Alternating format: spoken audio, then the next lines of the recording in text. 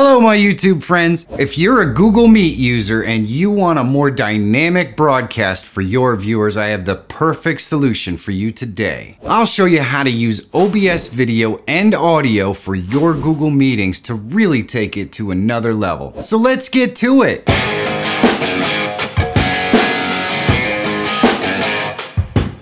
If you're always looking for tools, tips, and tricks to help make you a better YouTuber, subscribe to the channel and click that bell so you don't miss any new content. Educators and businesses are using Google Meet to teach classes, schedule meetings, and webinars more and more these days. It makes perfect sense to want to have the utility of OBS Studio to be able to add elements to your broadcast, like multiple cameras, lower thirds, media sources, and of course sharing screen applications. And it's really easy to do. So let's jump into the computer and set this up.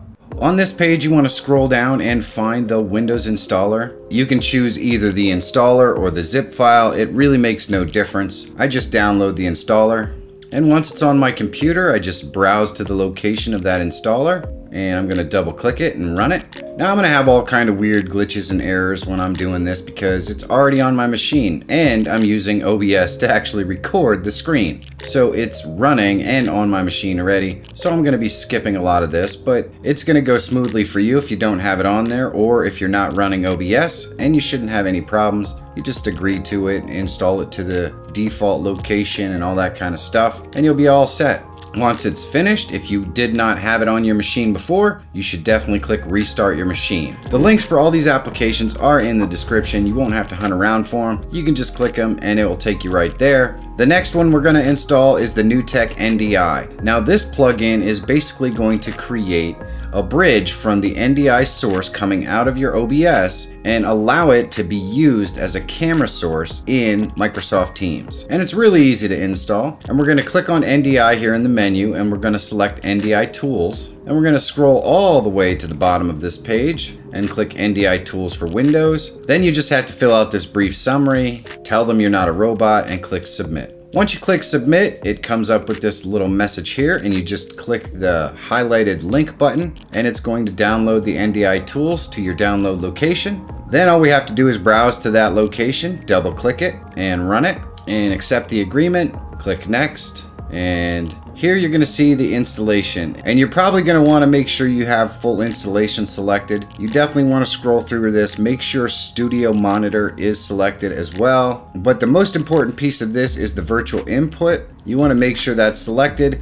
If you want your virtual input to always be running, you can click Run at Windows Start. I do not have it clicked because I like to turn it off and run bare bones as much as possible, especially if I'm editing or live streaming. But you may not be doing that on your machine, so you may not care if it runs all the time. And it's really not a big deal. Once you have everything selected that you need, you can click Next and Install. And of course, I'm gonna have lots of goofy things telling me that my install is going weird, and that's because I'm already running OBS and recording with it. So I'm just going to ignore all these error messages. You're not going to have this problem if you've never had NDI installed on your system. It's just a problem with the fact that I'm running it at the same time as I'm trying to install it. Once you're finished with that, I highly recommend that you reboot your machine. This video is sponsored by Restream.io. Restream allows you to broadcast to multiple social media platforms like Facebook, Twitter, YouTube, LinkedIn, and Twitch, all at the same time, and it's super easy to set up. And if you don't want to deal with the complexity of OBS, but you still want to have a great dynamic stream, try out Restream Studio. And yes,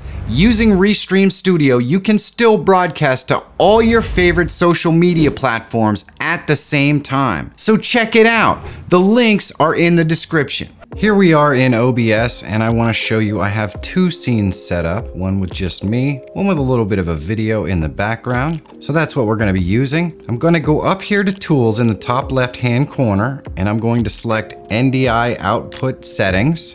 Then I'm going to check Main Output, and you can set your main output name to anything. I just set mine to OBS, and I click OK. Now I am going to go into my programs. I'm going to scroll down to NDI for Tools, and I'm going to select the virtual input. and it doesn't look like it does anything. But down here in the bottom right, I can see the NDI virtual input. I'm going to right click on it and just make sure that OBS is checked next to main. And you can see here that you can actually change the resolution of the video if you want to. There really isn't any need, but just so you know, you can. Then I'm gonna go into Google Meet and I'm going to select New Meeting and I'm gonna start an instant meeting. Then the little 3 dots on the right-hand side of the window, I'm gonna click and go to Settings. And I wanna make sure that my audio is line NewTek NDI and my video is NewTek NDI Video.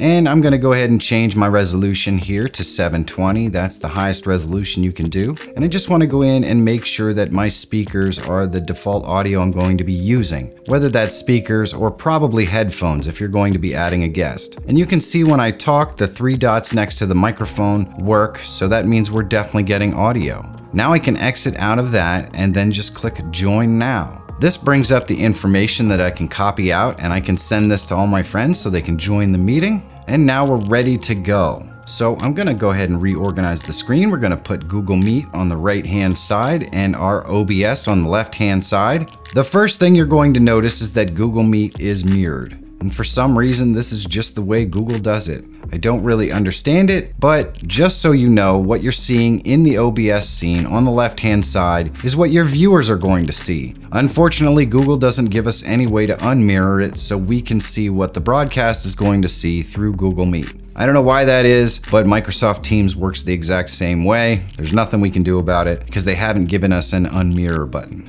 When I switch back and forth between these two scenes, you can see there's almost no latency. It happens just about at the exact same time. It's absolutely fantastic. This really works well and it looks great in our Google Meet. What's your favorite conferencing app? Zoom, Teams, Google Meet?